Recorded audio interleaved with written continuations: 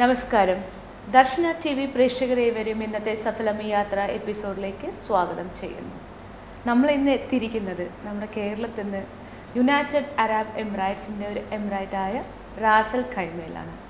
Ras Al Khaimah എന്ന് പറയുന്ന സ്ഥലം is known for industrial estate. നിരവധി ഇൻഡസ്ട്രീസ് ഉള്ള ഒരു ഏരിയ ആണ് റാസ് അൽ ഖൈമ. നമ്മുടെ നാട്, നമ്മുടെ നാട്ടിൻ്റെ പാരമ്പര്യം, നമ്മുടെ നാട്ടിൻ്റെ കൾച്ചർ എന്ന് നമുക്ക് ദൈവം തന്നെ ഗോഡ്സ് ഓൺ കൺട്രിയിലുള്ള എല്ലാ പോസിറ്റീവ് കാര്യങ്ങളും ഇവിടെ ഒരുപാട് മലയാളികൾ ഫോളോ ചെയ്യുന്നുണ്ട് എന്ന് അറിയുമ്പോൾ തന്നെ നമുക്ക് സന്തോഷമാണ്. നമ്മൾക്ക് ദൈവം തന്ന കല അത് ജീവിതത്തിൽ നമ്മൾ എത്രത്തോളം ആസ്വദിക്കുന്നുണ്ട് എന്നുള്ളത് ഒരു വ്യക്തിയുടെ ഇൻഡിവിജ്വലിറ്റിയെ കുറിച്ചാണ് ഉള്ളത്. ഇന്ന് നമ്മൾ പരിചയപ്പെടാൻ പോകുന്ന വ്യക്തി ഒരുപാട് വർഷങ്ങൾക്ക് മുമ്പ് കേരളത്തിൽ നിന്ന് പുറത്തു വന്ന് ഗൾഫ് രാജ്യത്തിൽ ജീവിതമാർഗം തേടി എത്തുകയുണ്ടായി. അദ്ദേഹം ജീവിതത്തോടൊപ്പം കുറേ നല്ല കാര്യങ്ങളും മാത്രമല്ലാതെ കലാപരമായിട്ട് അദ്ദേഹത്തിൻ്റെ ഇൻട്രസ്റ്റ് പറയാൻ എത്ര ഉണ്ടെങ്കിലും അദ്ദേഹത്തിന് പറഞ്ഞു തീർക്കാൻ പറ്റാത്ത അത്രയും ഒരു ഇൻട്രസ്റ്റ് ഉള്ള ഒരു ലൈനിലാണ് അദ്ദേഹം. And today I take this privilege to introduce A Malayali, A business Malayali and industrialist and artist എന്ന ഒരുപാട് നമുക്ക് അദ്ദേഹത്തിനെ കുറിച്ച് പറയാനുണ്ട്. എങ്കിലും I am just cutting my sentence here and I'm just going to introduce Mr. Antony Joy, who's the Managing Director of Julphar Engineering Company, Julphar Metal Construction Industries and Rack Tires Retailing Company. So I take this privilege to invite him for our show. എല്ലാവർക്കും വേണ്ടി അദ്ദേഹത്തിനെ ഞാൻ സ്വാഗതം ചെയ്യുന്നു. നമസ്കാരം sir. നമസ്കാരം. നമ്മുടെ നാട്ടിൽ നിന്ന് നമുക്ക് സാറിൻ്റെ ജീവിതത്തിനെ തുടങ്ങാം. കേരളത്തിലെ എവിടെയാണ് സ്വന്തം സ്ഥലം? വീട് തൃശ്ശൂർ പൊറനാട്ടുകര ഗ്രാമത്തിലാണ്. ടൗണിൽ നിന്ന് 8 കിലോമീറ്റർ ദൂരം. അക്കരപ്പട്ടിക്കൽ ഫാമിലി. ഫാദർ ദേവസ്യക്കര, അമ്മ കൊച്ചുറേസ്യ. ഫാദർ എന്തായിരുന്നു ചെയ്യണ്ടായിരുന്നത്? അത് എക്സ് മിലിറ്ററി ആണ്. വീട്ടിൽ ആരൊക്കെ ഉണ്ടായിരുന്നു ചെറുപ്പകാലം? വീട്ടിൽ എനിക്ക് 3 ബ്രദേഴ്സാണ്. 3 ബ്രദേഴ്സ്. സിസ്റ്റേഴ്സ് ആരുമില്ല. ഞാനാണ് വീട്ടിലേറ്റവും ഇളയത്. ഓക്കെ. ആൻഡ് ബാല്യകാലം എങ്ങനെയായിരുന്നു? സാമ്പത്തികപരമായിട്ടും അല്ലെങ്കിൽ സൗഹൃദപരമായിട്ടും എങ്ങനെയുണ്ട്? സ്ട്രോങ് ആയിരുന്നു? ഒരിക്കലും സ്ട്രോങ് ആണെന്ന് പറയാൻ പറ്റത്തില്ല. ആ ഗ്രാമത്തിലെ ഒരു അന്തരീക്ഷത്തിലൊരു മീഡിയം ഫാമിലി, മിഡിൽ ക്ലാസ് അല്ലകളൊന്നുമില്ല. ഇങ്ങനെ ജീവിതം സന്തോഷിച്ച് ഉല്ലസിച്ച് കുട്ടികൾക്ക് അങ്ങനെ പ്രത്യേകിച്ച് ഒരു പ്രയാസം തോന്നത്തക്ക അവസ്ഥയൊന്നുമില്ല. എല്ലാവരും ഹാപ്പി ആയിട്ട് ആ ഗ്രാമത്തിലെ അന്തരീക്ഷത്തിൽ ഇങ്ങനെ ഒഴുകി നടക്കുന്നൊരു സ്വഭാവമാണ് എനിക്ക്. നേച്ചറോട് കൂടി ബ്ലെൻഡ് ആവുന്ന ഒരു ക്യാരക്ടറാണ്.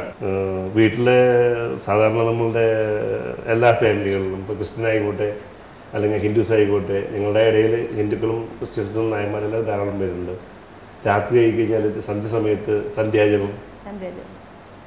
അതിപ്പോൾ ഹിന്ദുസിൻ്റെ വീട്ടിൽ നിന്നാണെങ്കിൽ തന്നെ ജപങ്ങൾ, നാരായണ ജപങ്ങളോ, ക്രിസ്ത്യൻസിൻ്റെ വീട്ടിൽ നിന്നാണെങ്കിൽ മണിയടിച്ച് കഴിഞ്ഞാൽ തീർച്ചയായിട്ടും പ്രാർത്ഥനയ്ക്ക് ഇരിക്കണം എന്ന് വീട്ടിലെ നിർബന്ധമായിട്ടുള്ള കാര്യമാണ്.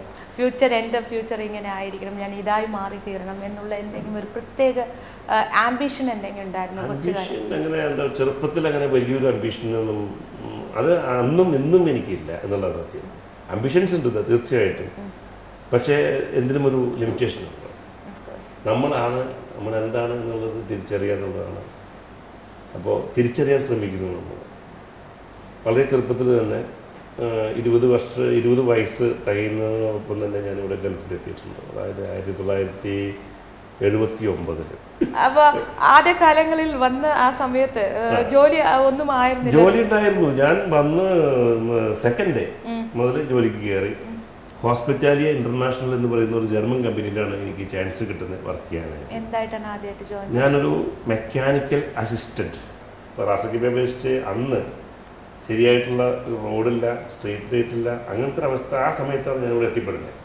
അപ്പോൾ തീർച്ചയായിട്ടും അത് എനിക്കതൊരു മനസ്സിൽ തോന്നിയിട്ടുണ്ട്.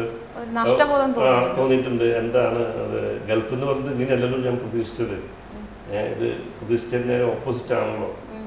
ഞാൻ സമൃദ്ധിയാണ് ഞാൻ പ്രതീക്ഷിച്ചത്. നോക്കിയപ്പോൾ ഇവിടെ നേരത്തെ റോഡ് അല്ലെങ്കിൽ സ്ട്രീറ്റ് ലൈറ്റ് ഇതൊന്നും പ്രോപ്പറായിട്ട് ഇല്ലാത്തൊരവസ്ഥയായിരുന്നു അന്ന്. അപ്പോൾ വന്ന കാലഘട്ടങ്ങളിൽ വളരെ ഒരു മാനസികമായി തളർന്ന അവസ്ഥ. മാനസികമായിട്ട് അതെ, അല്പം മാനസികമായിട്ട് ഒരു തകർച്ച തന്നെ എന്ന് പറയാം. പക്ഷെ അതിൽ നിന്ന് റിക്കവർ ചെയ്യാനായിട്ട് എൻ്റെ സുഹൃത്ത് പറഞ്ഞു നമുക്ക് ഇങ്ങനത്തെ സംഘടനകളൊക്കെ ഉണ്ട്. ജ്യേഷ്ഠനും താല്പര്യമുള്ള കാര്യമാണ്. അങ്ങനെ കേരള സമാജം അന്ന് വളരെ ശക്തമായിട്ട് പ്രവർത്തിക്കുന്ന ഒരു സംഘടനയാണ്. അതിൽ നാടകങ്ങൾ അവതരിപ്പിക്കാനായിട്ട് അപേക്ഷ ക്ഷണിച്ചിരുന്നു. ഞങ്ങളുടെ ഗ്രൂപ്പും ഒരു നാടകം അവതരിപ്പിക്കാനായിട്ടു. അങ്ങനെ കടൽപ്പാലം, ആ കടൽപ്പാലം സിനിമ നാടക രൂപത്തിൽ മാറ്റി എഴുതി അതിൽ പ്രേംനസീറിന്റെ വേഷം ചെയ്ത ആളാണ് ഞാൻ. വിജയത്തെ പറ്റില്ല പറയുന്നത് ഞാൻ നാടകത്തിൽ പറ്റുന്ന നമുക്ക് പറ്റുന്നുണ്ടല്ലോ. അപ്പൊ അതിനെ പറ്റിയൊക്കെ ഒരു 6 മാസത്തോളം പറയാനും ചിരിക്കാനും ഉല്ലസിക്കാനും ഒക്കെ ധാരാളം ഉണ്ടായിരുന്നു വേണം പറയാനായിട്ട്. നേരത്തെ അങ്ങനെ ഒരു ആഗ്രഹമുള്ള ആളുമാണ്. നാട്ടിൽ വെച്ച് ഞാൻ പറഞ്ഞില്ല, സംഘടനകളിലും പള്ളിയിലൊക്കെ അഭിനയിച്ച് പരിചയമുണ്ട്. പിന്നെ ഇവിടെ വന്ന് ആ ബോറടി എനിക്ക് മാറ്റി കിട്ടി. ലൈഫിലൊരു പുതിയൊരു ചേഞ്ച് വഴിതിരിവായി. പിന്നെ 8 മണിക്കൂറല്ല, ഞാൻ 12 മണിക്കൂർ ജോലി ചെയ്താൽ ശീലിച്ചത്.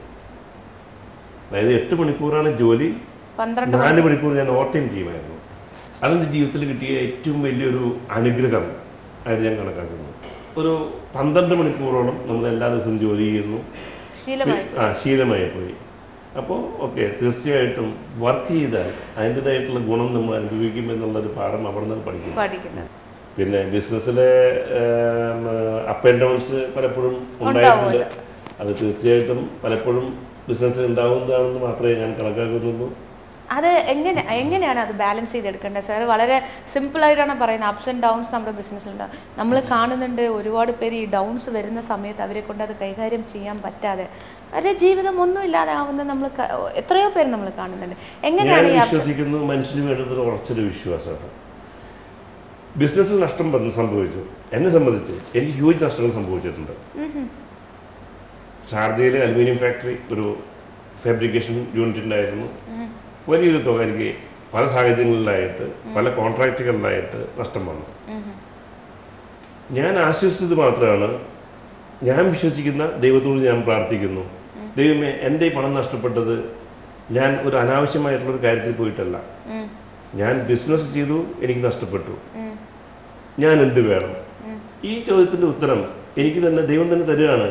നീ ബിസിനസ് നഷ്ടപ്പെടുത്തിയെങ്കിൽ നീ ബിസിനസ്സിൽ നിന്ന് തിരിച്ചു പിടിക്കുക. യെസ്, എൻ്റെ വിശ്വാസങ്ങൾ അതൊക്കെ തന്നെ. ബിസിനസ്സിൽ നഷ്ടപ്പെട്ടുണ്ടെങ്കിൽ ആ ബിസിനസ്സിൽ നിന്ന് തിരിച്ചു പിടിക്കണം. അല്ലാതെ നമ്മൾ വെറുതെ ഒതുങ്ങിയിരുന്നിട്ട് കരഞ്ഞുകൊണ്ടോ അല്ലെങ്കിൽ ഒളിച്ചോടാൻ ശ്രമിച്ചിട്ടോ എന്ത് കാര്യമുണ്ട്? അതിൽ പ്രത്യേകിച്ച് ഒന്നും ഒരു രസം തോന്നുന്നില്ല. ബിസിനസ്സിൽ അതാണ് ഞാൻ പറഞ്ഞത്, അപ്പ് ആൻഡ് ഡൗൺസ് ഉണ്ടായിട്ടുണ്ട്. അത് തീർച്ചയായിട്ടും ആ താഴ്ചയിൽ നിന്ന് കയറി വരാനായിട്ടുള്ള ആ ഒരു വിശ്വാസം ബിസിനസ്സിൽ നഷ്ടപ്പെട്ടിട്ടുണ്ടെങ്കിൽ ബിസിനസ്സിന് തിരിച്ചു പിടിക്കുക. ആൻഡ് ഇവിടുന്ന് എനിക്കൊരു കാര്യം എനിക്ക് മനസ്സിലായി, ആ സാർ ദൈവത്തിന് ഉറച്ചു വിശ്വസിക്കുന്ന ഒരു വ്യക്തിയാണ് താങ്കളെന്ന്. കാരണം എന്താണെന്ന് വെച്ച് കഴിഞ്ഞാൽ ദൈവത്തിനോട് ചെന്ന് പറയുന്നു, ദൈവമേ ഞാൻ തെറ്റായ രീതിയിലല്ല പൈസ കളഞ്ഞു, ഞാൻ ബിസിനസ് ചെയ്തിട്ടാണ് പൈസ നഷ്ടമായത് എന്ന് പറയുമ്പോൾ ദൈവം എങ്ങനെയാണ് താങ്കളുടെ കൂടെ കമ്മ്യൂണിക്കേറ്റ് ചെയ്യുന്നത്? Because this is one of the important thing. നമുക്ക് ദൈവം നമ്മുടെ കൂടെ കമ്മ്യൂണിക്കേറ്റ് ചെയ്യും 100%. നമ്മൾ വിശ്വാസിക്കുകയാണെങ്കിൽ 100% നമ്മളെ കൂടെ കമ്മ്യൂണിക്കേറ്റ് ചെയ്യും. ദൈവം പറയുന്ന ആ ഒരു മെസ്സേജാണ് താങ്കളിപ്പോൾ പറഞ്ഞ്, ദൈവം പറഞ്ഞു നീ ബിസിനസ്സിനെ നഷ്ടപ്പെടുത്തിയാൽ ബിസിനസ് തന്നെ എടുക്കുക. എന്തായിരുന്നു, what is the way of communication? ചില സമയത്ത് പ്രാർത്ഥിക്കാൻ തോന്നുന്നത് കൂടുതൽ സന്തോഷം ഉണ്ടാകുമ്പോഴും കൂടുതൽ ദുഃഖം ഉണ്ടാകുമ്പോഴും എനിക്ക് സംഭവിക്കാറുണ്ട് ഈ അവസ്ഥ. കൂടുതൽ ദുഃഖം വരുമ്പോൾ തീർച്ചയായിട്ടും ആ ദുഃഖത്തിനൊരു ഉത്തരം നമ്മൾ അന്വേഷിക്കുകയാണ്. പലപ്പോഴും ഞാൻ ഉത്തരം കിട്ടിയിട്ടുള്ളത് പള്ളികളിലൊക്കെ വെച്ചാണ്. ഞാൻ പ്രാർത്ഥിക്കും, പ്രാർത്ഥന ഇതിലിരിക്കുമ്പോൾ ഒരു പക്ഷേ കുഞ്ഞു കുട്ടിയായിരിക്കാം, അല്ലെങ്കിൽ മറ്റൊരു ഭാഷ സംസാരിക്കുന്ന ഒരു യുവതിയായിരിക്കാം, അല്ലെങ്കിൽ ഒരു ഏതെങ്കിലും പേരൻസ് കുട്ടികളോട് പറയുന്നതായിരിക്കാം. ആ വാക്കുകൾ അത് എനിക്ക് വേണ്ടി വരുന്നതായിട്ട് എനിക്ക് പലപ്പോഴും തോന്നാറുണ്ട്. ചിലപ്പോൾ 2 കുട്ടികൾ തമ്മിൽ സംസാരിക്കുന്ന കാര്യമായിരിക്കാം. അത് ശ്രദ്ധിക്കാൻ കഴിയും. ആ സാധാരണ സമയത്ത് ആ പ്രാർത്ഥിച്ചുകൊണ്ടിരിക്കുമ്പോൾ തന്നെ ആ കുട്ടികൾ പറയുന്ന വാക്കുകൾ എങ്ങനെയോ അത് ശ്രദ്ധിക്കണം എന്നുള്ളൊരു തോട്ട് വരികയും അത് ശ്രദ്ധിക്കുകയും അതിന് നമ്മളൊരു ഗവേഷണമായി ഒന്ന് കണ്ടൊന്ന് ശ്രദ്ധിച്ചാൽ ഓക്കെ അതാണല്ലോ അതിൻ്റെ ഉത്തരം. Hard work is one way we can say to earn money also, to earn new things, to learn new things. What is the ethics you followed in your profession? രസകരമായിട്ടുള്ള ചില ഓർമ്മകൾ എനിക്ക് പറയാനുള്ളത് അതിനകത്ത്. ഞാൻ പറഞ്ഞ പോലെ തന്നെ ആദ്യം ഇങ്ങനെ ജർമ്മൻ കമ്പനിയിൽ ജോലി ചെയ്തു.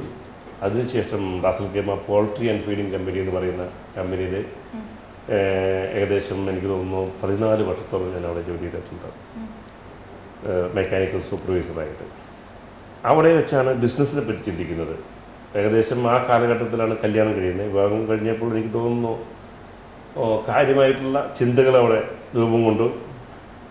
സാധാരണ റെസ്പോൺസിബിൾ ഏറ്റെടുക്കേണ്ടി വന്നപ്പോൾ തോന്നി ഈ ഇംഗത്തിൽ ജീവിക്കാൻ ബുദ്ധിമുട്ടായിരിക്കും, ജീവിച്ചു പോവാം, പക്ഷേ ഗൾഫിൽ വന്നത് അതിനല്ലല്ലോ, നമുക്ക് എന്തെങ്കിലും ഒന്ന് ആയിത്തീരണ്ടേ.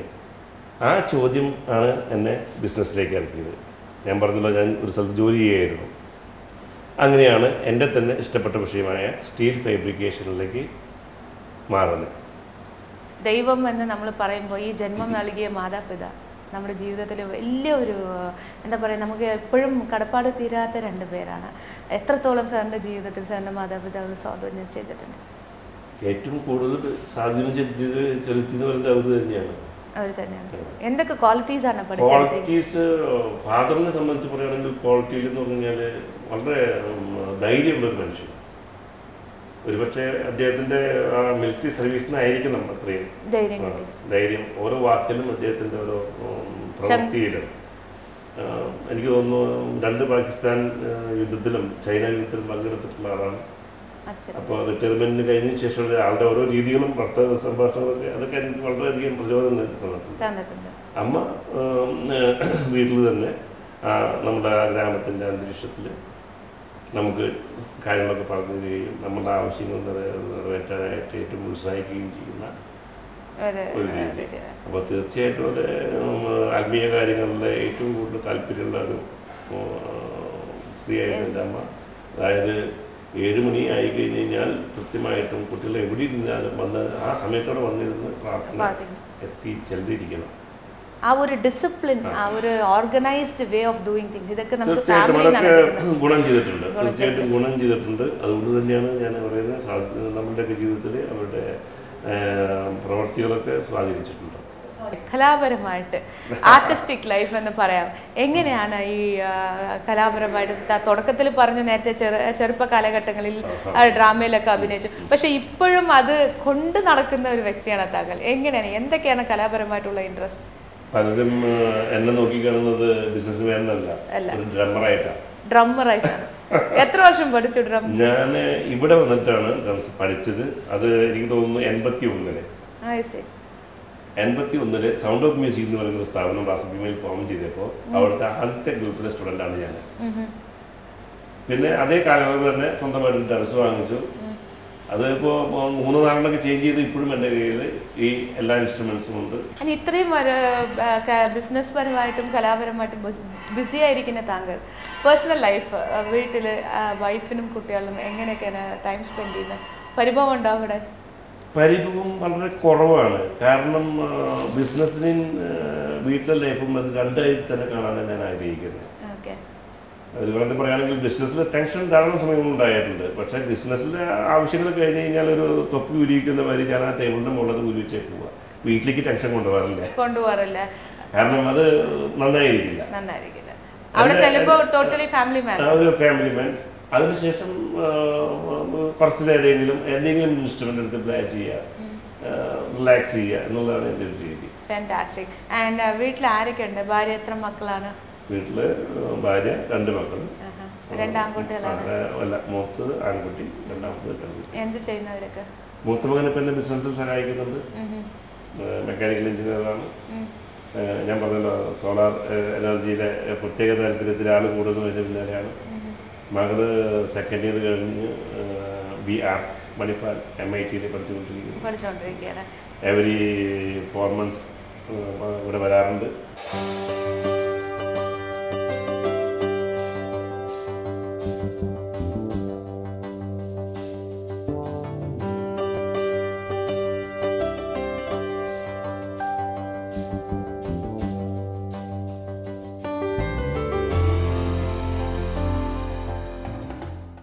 നെക്സ്റ്റ് അപ്കമിങ് പ്രോജക്റ്റ് അല്ലെങ്കിൽ ന്യൂ ആംബിഷൻ എന്തെങ്കിലും ഇപ്പോൾ ക്രിയേറ്റ് ചെയ്ത് വെച്ചിട്ടുണ്ടോ?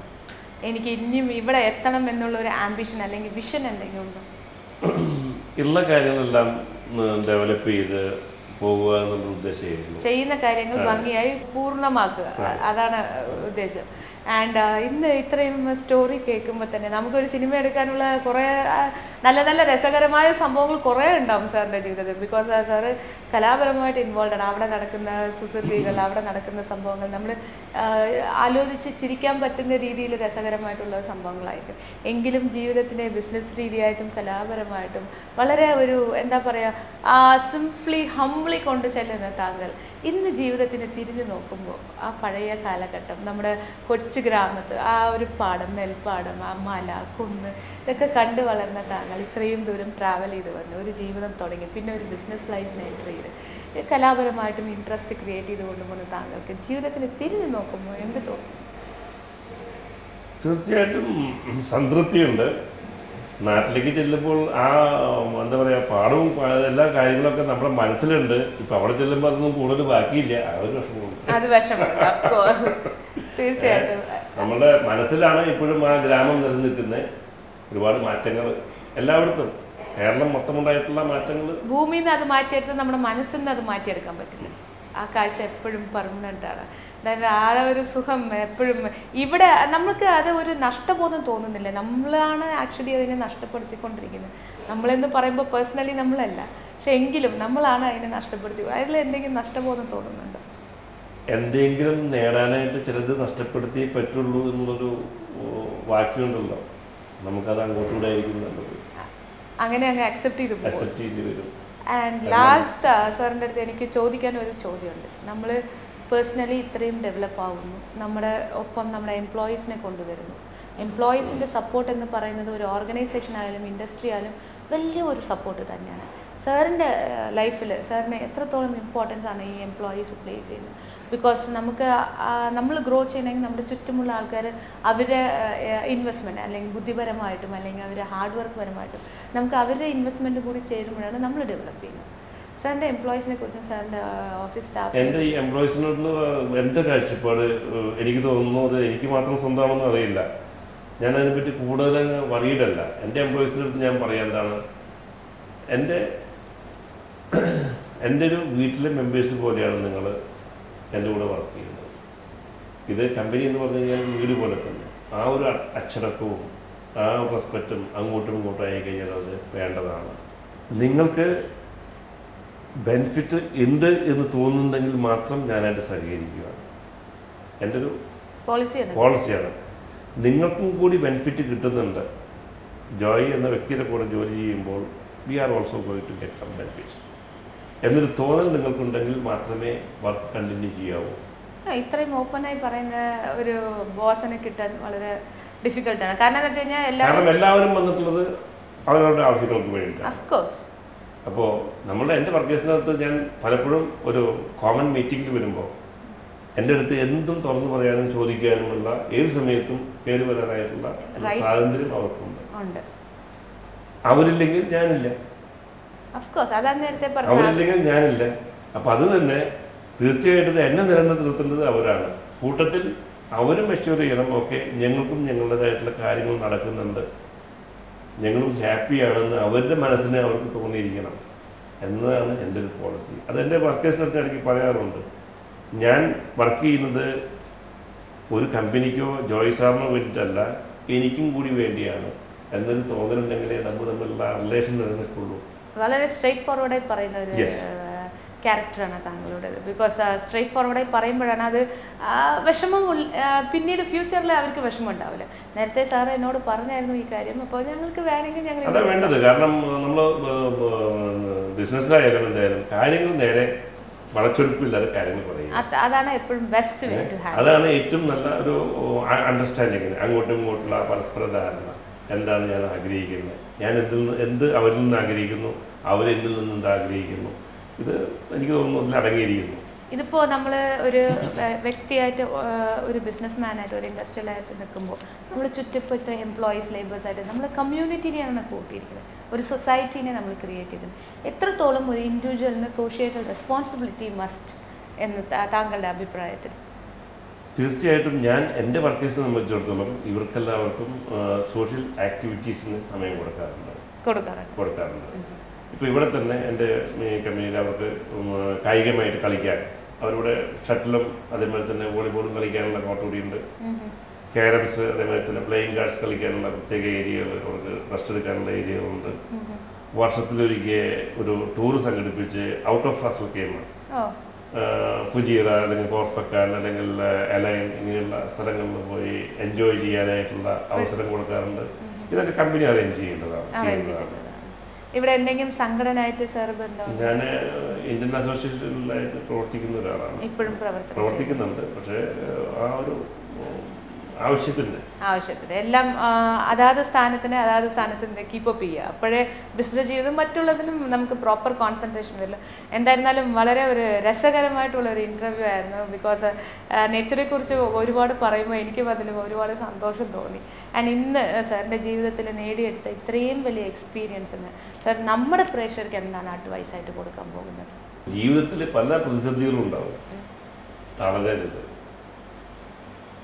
ഒരു പ്രശ്നമുണ്ടെങ്കിൽ ആ പ്രശ്നത്തിന് പരിഹാരം അവിടെ തന്നെ ഉണ്ട്. അത് നമ്മൾ കണ്ടുപിടിക്കുക, മുന്നോട്ട് പോവുക. ആ പരിഹാരം കണ്ടുപിടിക്കാനാണ് നമുക്ക് അറിയേണ്ടത്. അതെ, അത് അറിയാൻ അവനവൻ്റെ ആ എക്സ്പീരിയൻസ് കൊണ്ട് തന്നെ ചിന്തിച്ചു കഴിഞ്ഞാലും അതേമാതിരി തന്നെ ഈ ദൈവവിശ്വാസത്തിൻ്റെ ആ ഒരു പ്രമാണം നമുക്കവിടെ അത് തുറന്നു തരുന്നുണ്ട്. എന്താണ് ഒരു പ്രശ്നത്തിന് ഞാൻ നേരത്തെ പറഞ്ഞല്ലോ, എൻ്റെ ഒരു അനുഭവം ഞാൻ പറഞ്ഞല്ലോ, അത് ആ ഒരു എന്തിനും പരിഹാരമുണ്ട്. മനുഷ്യൻ ഒരു പ്രശ്നം വന്നാൽ തളരാനുള്ളതല്ല, അവൻ പ്രവർത്തിക്കാനുള്ളതാണ്. പ്രവർത്തിയാണ് ആവശ്യം.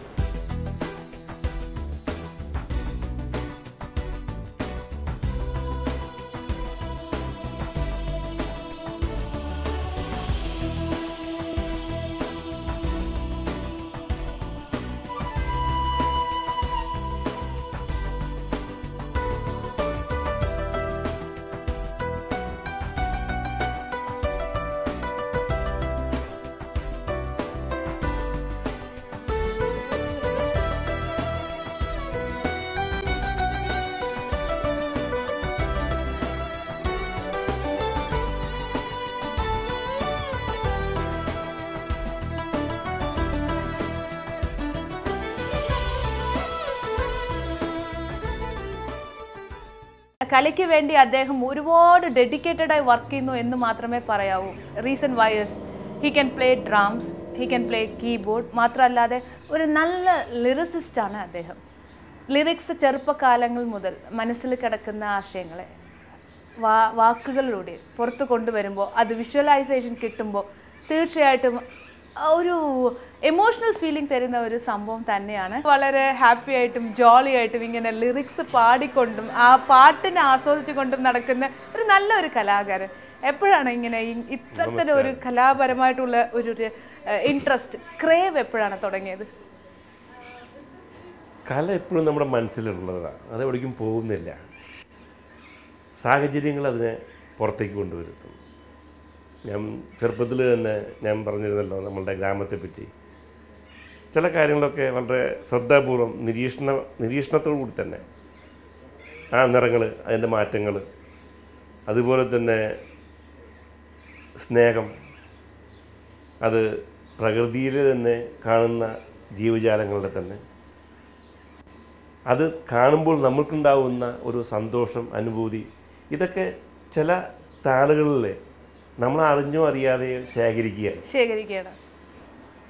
എൻ്റെ ചിന്തകളും കാര്യങ്ങളൊക്കെ ഒഴിവ് സമയത്തിൽ ഞാനത് കുറിച്ച് വയ്ക്കുന്നു. അത് ഞാൻ തന്നെ കഴിയുന്നതും ഞാനും എൻ്റെ അടുത്ത സുഹൃത്തുക്കളും ചേർന്നത് കമ്പോസ് ചെയ്യാൻ ശ്രമിക്കുന്നു. ഞങ്ങൾ തന്നെ പാടുന്നു, ഞങ്ങൾ തന്നെ അതിൻ്റെ വിഷ്വൽ ചിത്രീകരിക്കുന്നു,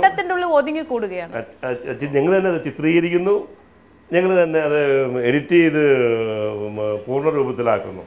ആൻഡ് സാറിൻ്റെ ഡ്രംസ് വായന എപ്പോഴായിരുന്നു റിയൽ ഡ്രമ്മറായത്? എനിക്ക് തോന്നുന്നു ഏകദേശം ഒരു 30 വർഷത്തോളം ആയിട്ടുണ്ട്. ഡ്രംസിനോട് വളരെയധികം താല്പര്യമുണ്ട്. പിന്നെ ബിസിനസ്സിലേക്ക് കടന്നതിന് ശേഷം ഞാൻ സ്റ്റേജ് ഷോയിലൊന്നും പങ്കെടുക്കാറില്ല. പക്ഷേ ആദ്യം ഒരു പക്ഷേ 15 വർഷം മുന്നേ വരെ സ്റ്റേജ് ഷോ ഒക്കെ ഞാൻ പ്ലേ ചെയ്യുമായിരുന്നു. ഓർക്കസ്ട്രയ്ക്ക് വേണ്ടി വായിക്കാറുണ്ട്. ഇപ്പോൾ സ്ഥിരമായിട്ട് പ്രാക്ടീസ് ഒന്നും ചെയ്യാറില്ല. അതുകൊണ്ട് തന്നെ ആ ടൈമിംഗ് എല്ലാം ഞാൻ ഉദ്ദേശിക്കുന്ന രീതിയിൽ പൂർണ്ണമായിട്ട് എനിക്ക് ചെയ്യാൻ സാധിക്കുന്നുണ്ടോ എന്നുള്ള കാര്യം തന്നെ സംശയമാണ്. അപ്പോൾ തീർച്ചയായിട്ടും ഇനിയൊരു സ്റ്റേജ് ഷോയിലേക്ക് അങ്ങനെ പോകാനായിട്ട് മാനസികമായിട്ടും താല്പര്യമില്ല. പക്ഷേ വളരെയധികം സന്തോഷത്തോടു കൂടി ആസ്വദിച്ച് ഒരു പക്ഷേ ഒന്നോ രണ്ടോ ആഴ്ചകൾക്കുള്ളിൽ ഇടയ്ക്ക് ഒരു തവണയെങ്കിലും ഒരു അരമണിക്കൂറോ 1 മണിക്കൂർ നേരം ഇരുന്ന് ഇൻസ്ട്രുമെന്റ് വായിക്കുക എന്നുള്ളത് എൻ്റെ ശീലമാണ്. ഇപ്പോഴും അതിപ്പോഴും തുടരുന്നുണ്ട്. മിക്കവാറും വീക്കെൻഡ് എല്ലാം ആ സമയം കിട്ടുന്നതനുസരിച്ച് ഒരു അരമണിക്കൂർ നേരമെങ്കിലും ഇൻസ്ട്രുമെന്റ് വായിക്കുക, ആ വായനയിൽ എന്തെങ്കിലും ലയിച്ചിരുന്ന് വായിക്കുക എന്നുള്ളതൊരു ശീലമാണ്.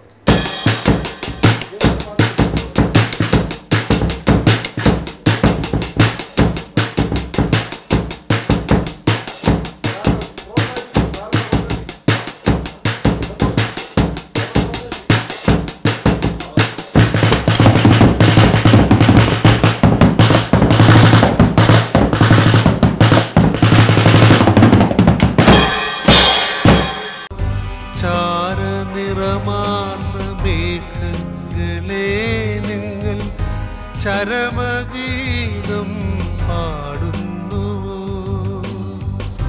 മനസ്സ് വിരഹശോക വീണമിട്ടുമ്പോൾ മോഹം വിതുമ്പിത്തുളുമ്പിപ്പോയി. എന്തായിരുന്നാലും ഇനിയും കുറേ സ്വപ്നങ്ങൾ കാണുക. തീർച്ചയായിട്ടും ആ സ്വപ്നങ്ങളിലൂടെ മറ്റുള്ളവരും കൂടി നടക്കട്ടെ, അവരും കൂടി ഒന്ന് ആസ്വദിക്കട്ടെ എന്ന് പറഞ്ഞുകൊണ്ട് ഇവിടെ നിർത്തുകയാണ്. നന്ദി, നമസ്കാരം.